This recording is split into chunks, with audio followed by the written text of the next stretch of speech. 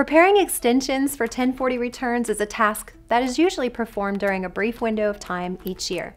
From year to year, it's easy to forget the steps needed to properly prepare an extension, especially when it comes to state extensions. It can be confusing trying to recall the requirements of the state, particularly if more than one state is on a return.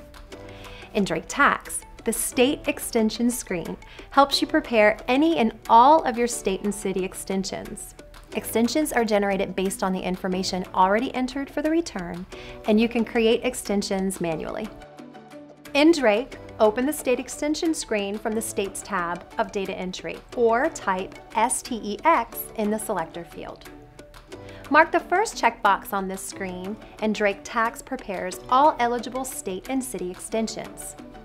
Eligible includes the resident state chosen on Screen 1, any state that appears in the State field on a federal data entry screen, and any state in which there are State Data Entry Screen entries.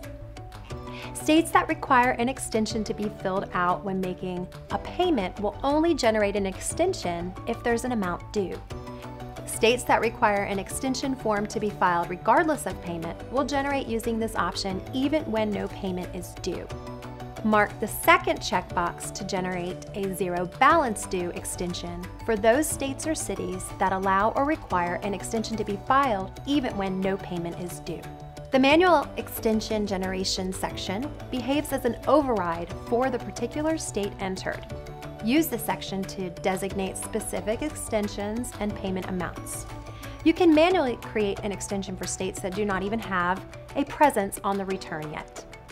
For example, I know this taxpayer needs to file an extension for Pennsylvania, but there is no information entered yet for that state. Simply enter a payment amount and use the Extension Payment Worksheet. Complete these fields, including the estimated tax liability, amounts paid, and credits. When the worksheet is closed, the calculated payment amount autofills the field. On the side of the screen are links to states and cities that require more information. Now go to View mode and review the state extensions generated. In this example, we have an extension for Georgia, the resident state, and Pennsylvania, the state that we manually entered.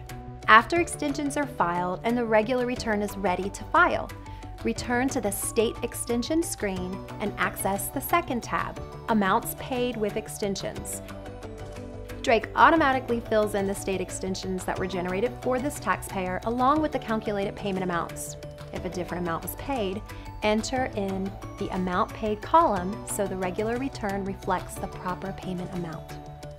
If all regular state returns are listed on the screen and are ready to be filed, check the box at the top of the screen.